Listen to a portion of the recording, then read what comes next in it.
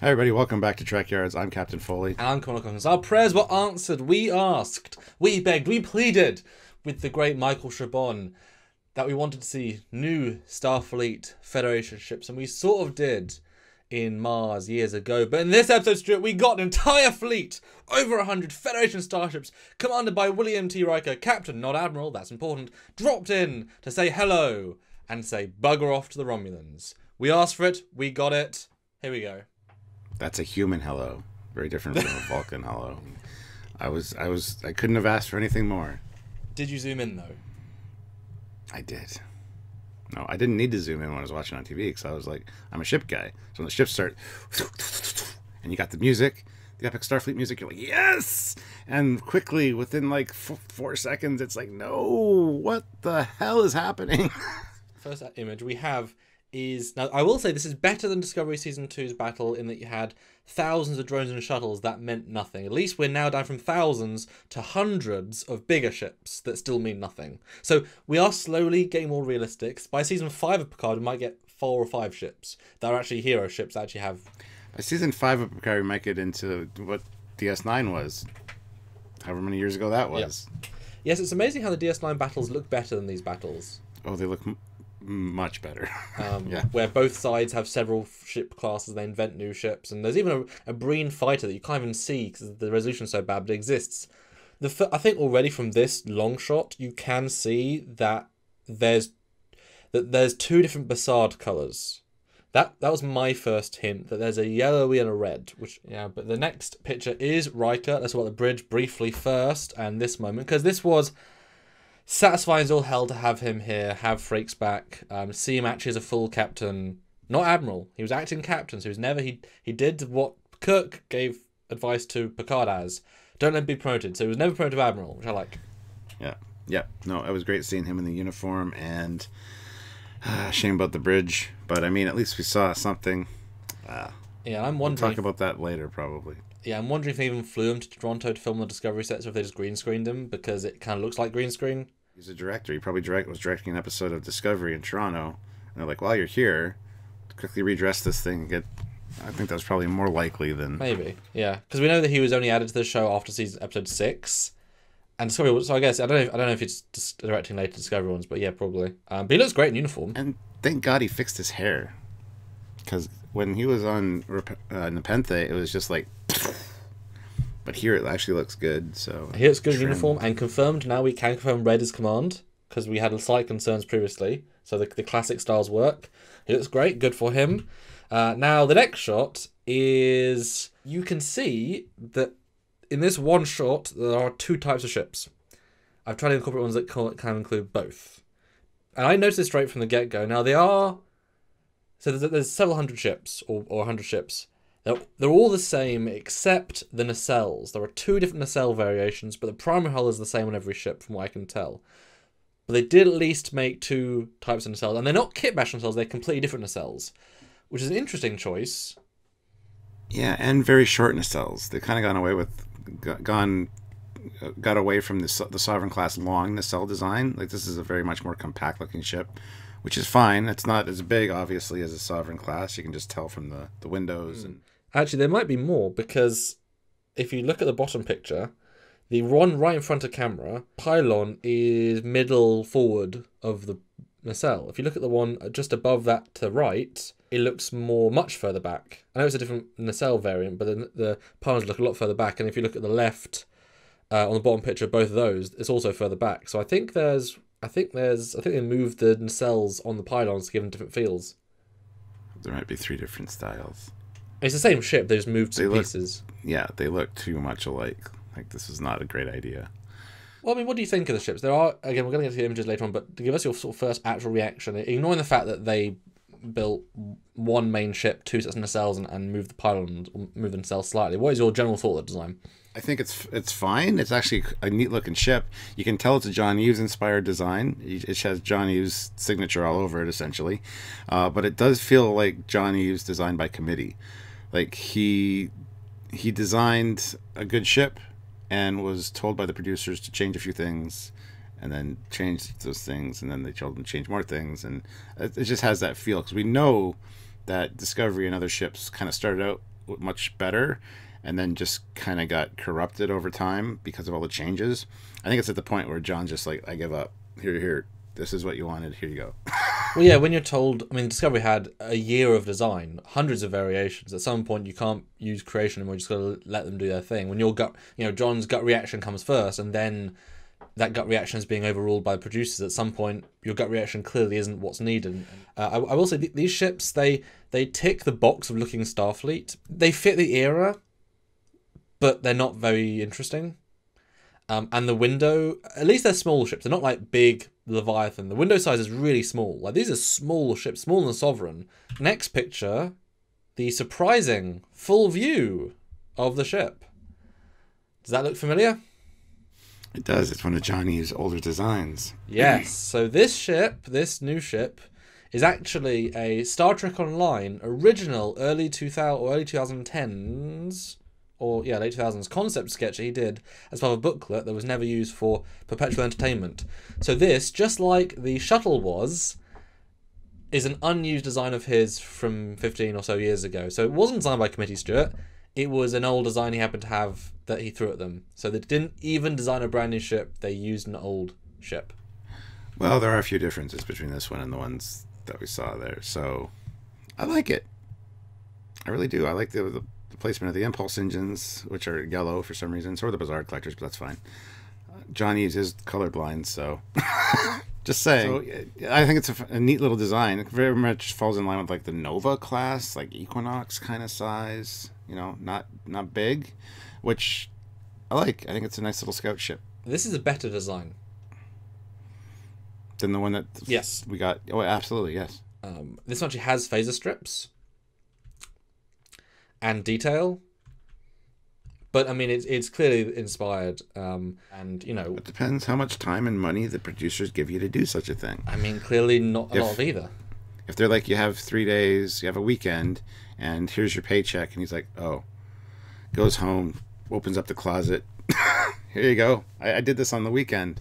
No, I actually did it like 5 years ago, but it's still a fantastic design. So, but doesn't that show something? Doesn't that tell you something about the Picard show, that they didn't want to put the effort in to either make a high-end model, design a full ship, think about the era of art design? It's very strange. It's very strange. But I was happy to find this shot and see how similar it was, because it does give you a sense of where the direction was. And I think this one has some really cool things, like the way the Greeblies are, the way the escape pods are. It's a really nice. But Stuart, there are 2 variants of this ship in the show, and I've went through every single picture of this battle and digitally enhanced them, digitally colored them, and found as many angles of each variation to make it clear.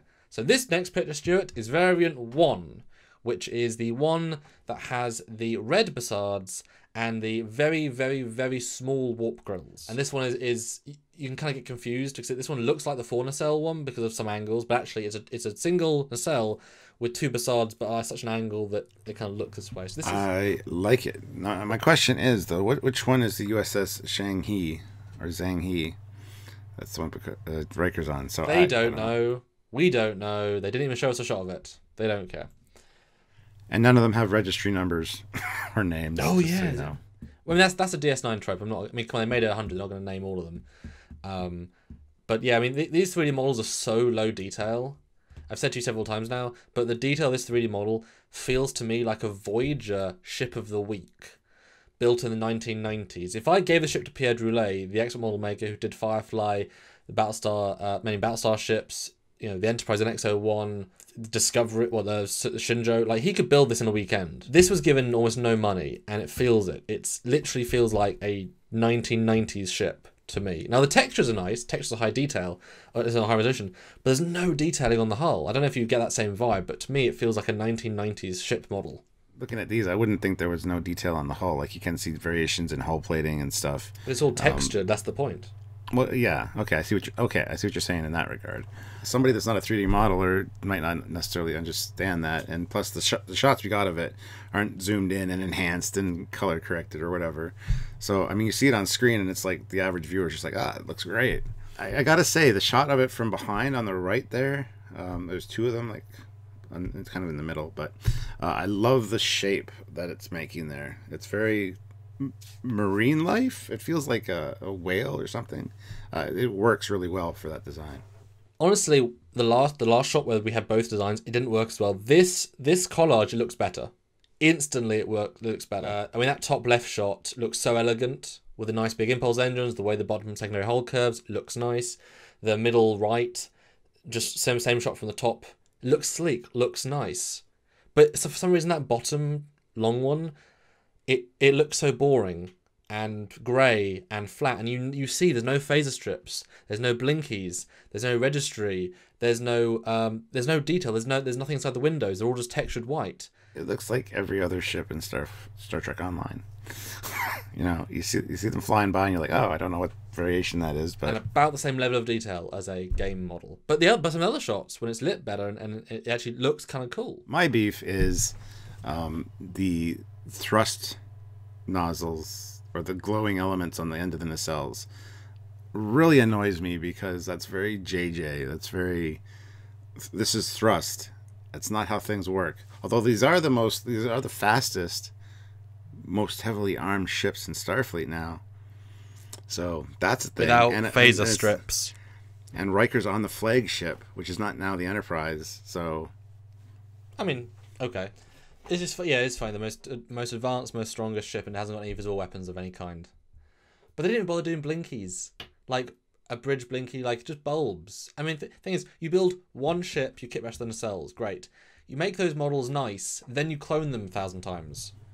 But so they're all nice. So they're all nice. Yeah, it's even easier to make a high detail ship. I know, obviously, more render time for more detailed model, but they're getting really close to these models. Like, they're getting hero shot close. You know, it's like, why hasn't the shuttle bay got any lights on the shuttle bay to show... Like, we know the conventions of later design. That shuttle bay gets completely lost in these shots because there's no lights there. There would be lights. Unless things have changed because the Dominion used lights as a weakness. They focus their light homing beacons or the light homing photon torpedoes on those, so you got to turn those off. The phaser strip thing doesn't bother me so much because this is 20 years on. There could be new tech for phasers, like little holographic things that when they need them, they fire up like a holographic emitter, and then it... Anyway, so lack of that doesn't really bother me so much. Yeah, it's just, we had ball turrets being phaser turrets for 100, 200 years, like, I don't know.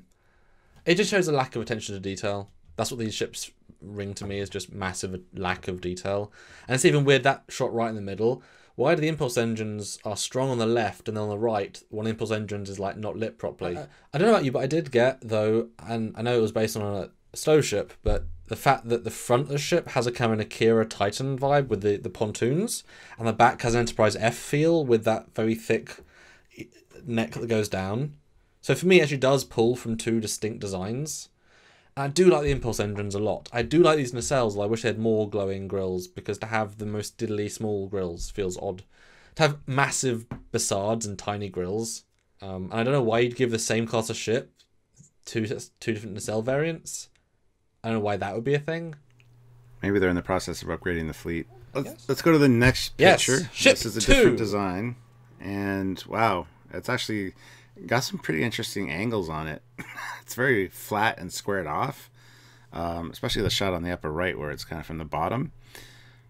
This looks like it could be kind of a carrier version, because it looks like a huge shuttle bay door at the front. On the bottom of the secondary hull. Yeah, it's weird how, I go back to the last bit for a second, it's the same primary hull and secondary hull, it's just the nacelles, but the vibe of this ship looks all organic and sleek, because the nacelles are curvier. Cut to this shot, it now feels boxy, and why? How did that change all of a sudden, Stuart? It's the same ship. This is kind of a neat looking ship, but it feels too rudimentary. You know, like the shapes just aren't refined enough. I don't mind it from the top, like that middle one on the left-hand side. I think that's kind of a cool-looking design right there. Although you can see how the nacelle, the pylons don't look good from that angle. Like, they're very bulky. They're right at the end. If they don't look good from any angle, it's the one in the upper right. Yes. Where they look really awkward there. And obviously, no deflector dish of any kind. Not a deal breaker, but they missed it. Well, then people are going to bring up the Miranda. But I could also bring up every single ship in the Dominion War. Yep, I know. Except Miranda. So, I mean, you know, there's always an exception, but there is still a rule. But I do like these nacelles, actually. I like the squared off nature. I like the coils a lot better. So I think I like the nacelles more. Yeah, I do too, but I would like them to be extended. I like them to be a little bit longer. They're just a little too stubby for this ship design. If it was swept back pylons for this version with this nacelle, it'd look better. Because the stubby would work if they're pushing back. That's all you need to do. Yeah, or just move the attachment point where it from the way they're angled now. Just move the attachment point up closer to the Bizarre Collector so they trail back a bit. Yep, wouldn't take much. But that front view, that top left, I mean, how awful does that look? Like low detail. Looks like something out of, well, honestly, out of Enterprise.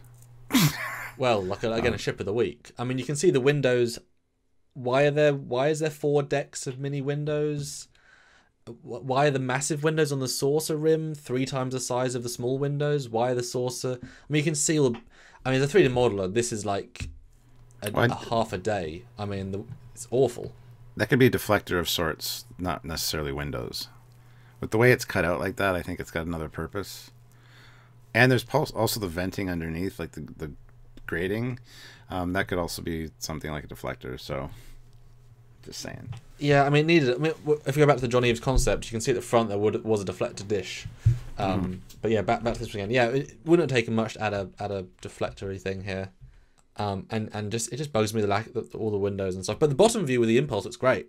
Yeah, like the bottom left is a really great shot, actually. And then even the right back shot with that curve of the bottom looks nice. It has, because you can't see the pylons look like they're back swept, and you can't see everything kind of has a different feel. But the next view is a set of pictures from every angle, kind of like to show it off. Because now we have that middle one, which is the clearest view of the bottom. As you can see, there's literally no detail of any kind on the bottom of the ship.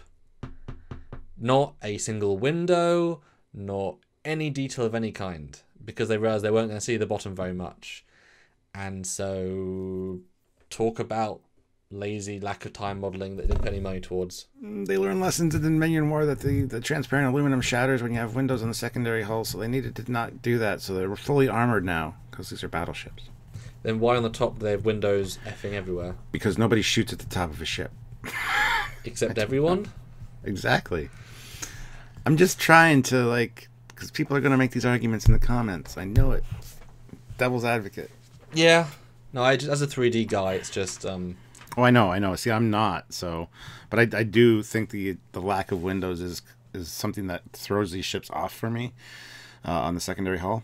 They just seem dark. Yeah, you can tell that they only had, maybe a week max to make this. Max. And they had to make 2 versions. I bet they were told we only have 3 or 4 ships, and they said, right, for some reason I can't in the time limit, so I'll make you 1 but do different styles. I said, okay, fine. And they said, well, we're going to see most of the top. So they finished the top as much as they could, and they said, I haven't got any time for the bottom. We'll skip the bottom entirely, and we just won't show the bottom very much because it's low detail. And the next picture there is a different concept view of this John Eves ship, just to sort of remind you what it was based on. And all the details this has, all the integrated pieces, you can see the aft torpedo launchers, you can see the phaser strips, you can see the escape pod, where the escape pod hatches, where the registry is, where all the things the other ship's missing that even if they were using the concept, they're missing. And the next shot is the full art. It comes from the USS McGill and Archer in 06, so it's older than I thought. So this is a... McCall, sorry. Oh, 08. So this is a 12-year-old concept design. And they had 2. And not I think either of us would have wanted the cutout in the saucer, but they had 2 variants they could have pulled from. Yeah, and having one that had negative space or cut out in the saucer would have been nice to see in this fleet, because it would have been something different than every other of the ships. If they had cutouts, but also shuttle bays in the cutouts, negative space makes no sense, but if you had all its work B bays, that'd be cool. Next view, though, just to go through the full screen version, just to get a sense of the whole fleet. Because in this shot, you can see this as they're warping out. Very clear views of the ships, and you can see instantly the different variants. Because now we're seeing them in context. You can see the left-hand side has the orangier variant with a lot less grills, and then the one on the right, which has the red and the grills. So next view, this is a few seconds ago, and yeah, most of the ships haven't got impulse drives on for some reason, throughout the entire fleet, and yet some do. You can see that some variants are, the yellow don't. But then you do get some nice views, although it's so weird, that top left highest ship, it looks awful, but then you go to the top right ships, those 2 look really nice from the side.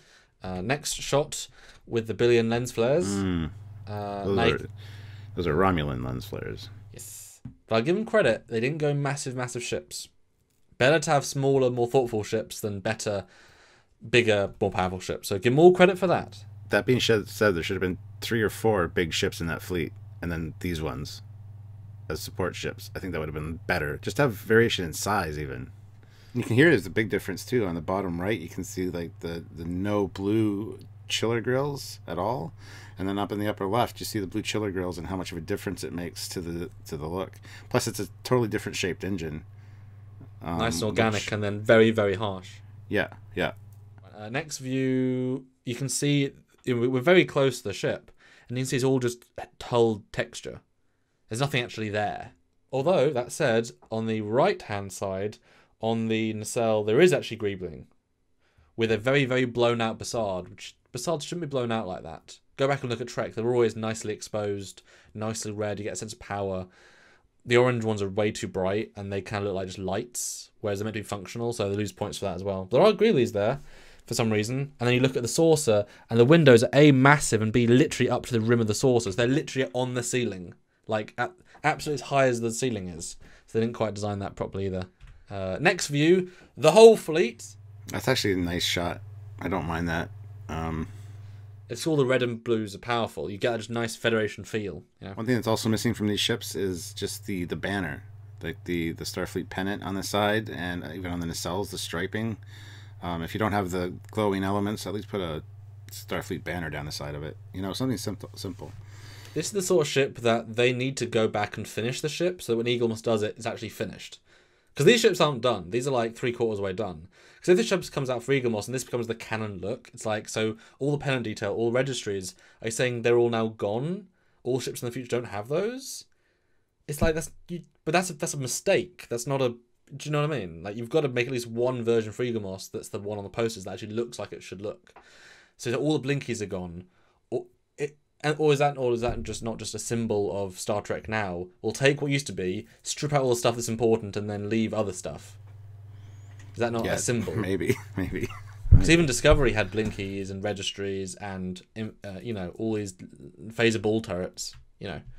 Next view, side view. This one is the one that really confused me, because you can see all the angles are so different, all the ships, that it makes it look like the more organic ones have 4 nacelles. And I was like, ooh, 4 nacelles, but like slammed together. But now we know they don't. But this one, very confusing. Yeah, I thought that for a second too. And then, I don't know, rewatch, I was like, nope. Yeah. Although, give them credit, the bottom one, you can see there's a hole where there could have been negative space in the pylon, and they clearly filled it in at the last minute. Because that would have been another little problem. So luckily, there isn't. Next view, you get all the front views, and you can see how boxy and no detail. Now, there might be a shuttle bay. All credit if it is, as in to the bottom view. But the bottom views, there's no detail. It's so flat, it's so boxy. And you think this is the most advanced ship and most powerful ship in Starfleet. It's like, is it? Although, to be fair, I just got the sense he was lying. I think he's bragging. He's playing poker. I don't get that sense at all from these ships. Maybe. I didn't get that, but yeah. Because he's a poker expert. I mean, she doesn't. Although, to be fair, she does know these ships because she's commander of Starfleet. I mean, she knows exactly what ship's capable of. She knows how many crew they have. She knows her ships. If anything, she would know if she could win or not. Wow, yeah, that doesn't work either. She can't. She has all the prefix codes. She could just drop the shields instantly. No, she does. Well, if they knew we were going up against her, I can see them deactivating all that stuff or changing it. So that's not a problem. The next view is you get a nice little bottom view, and from a distance, it's like okay. Next view is the reverse, though, and welcome to the biggest bridge window in all of Star Trek ship design. Because that is a very, very large bridge window. Yeah, I actually liked this shot. I thought it was kind of neat, seeing the ships outside and then the view screens show up. But yeah, there's a lot of problems with this bridge. First of all, those front stations. I'm sure we'll talk about the bridge separately, though, probably. Okay. Yes. But this is obviously just a green screen shot. I mean, he's sitting on the chair and he's on a green screen, and they made this one quickly. There's no design here. There's no logic here. Again, this is not finished. This ship is not finished. But next view, that's great though. Look at bloody Captain Riker. Next view though, I laughed at weapons hot, deflectors to full. Oh, I know. And then the scene right after that is the fleets from the side, and you see a blue whoop go over the ship. Like, do you mean shields up? Yeah, I said that last night. It just shows a lack of attention to detail in this show, even though there are some. It's strange. That made me laugh. But let's close out on the first picture, which is the fleet epic shot. This has been a long one, but I wanted to present as many variations of images and angles and thoughts. I'm glad that there's a little bit of variation. And I actually kind of like the yellow that they used. It's kind of something new. I don't know if it's experimental tech or whatever. But I do like the variation in the nacelles. I just wish there was more variation in ship design. And even as I said, just different sizes. Just having it mixed up. There's just... Each side is so, like, blah. Like, if you had 3 Dederadexes scattered throughout there and maybe a Valdor or 2, and then all these small ships, I'd be like, that's cool. Same with on the Federation side. You have a Sovereign, a Galaxy, and then a bunch of these small ships. I'd be like, that's awesome. That's what a fleet should be. So, but no, I think the designs are interestingly enough. They just need to see them in greater detail and actually, as you say, I guess finish them. Yeah, it's fine. It's okay. It doesn't suck. No, it doesn't. It's just like I said. It's the same level of quality as a ship of the week from Voyager. Same level of detail, better textures, but I mean, it's as good as a 1990s ship model, where the budget was, drastically less, and there might have been problems with timing and availability of people. But if you know there's going to be a fleet of Federation ships, you know how important that is to the fans and the audience and art design. The fact they didn't put the effort in to prioritize it and to give it some level of effort says so much, and it's sad because they could have been building this a little bit each episode, or they could have been, said one guy take it home over a weekend, do it, a really talented guy, or hide out to a separate company just to dedicate, just to make, or get Pierre back on it, who built, look at the Discovery ships, look at Shinjo and the things that he did, much better. So guys, let us know your thoughts down in the comments down below. And as always, like the video, subscribe to the channel. Don't forget to check the notification icon and select all, because that's very important, that we get notified every time we upload. We love looking at ships, and we will do an episode, I think, on the bridge alone, because I think that'll be interesting. So stay tuned for other great videos from us, but make sure you click that all notification so you get notified. And of course, support on Patreon if you can monthly. We've got a lot of great content coming back on ships. This is the restart of our ship content, as it were, because now Picard is finished, that legacy has happened, and now we're back to looking at the big wide world of ship designs. Some really cool stuff coming up, both from fan designs, from Star Trek Online designs, from game designs, some really cool stuff, so look forward to that. If you can support, like I said, Patreon's a great way. One-time donation at trekyards.com, that donate button, or join the channel. It's another great way. It's like a Patreon, but you get to talk to us more directly in the chats. It's really great. All the great ways, and support us if you can. Thanks in advance, and we'll see you next time. That's right. So until then, I'm Captain Foley. And I'm Connor Hangs. See you guys. Bye, guys.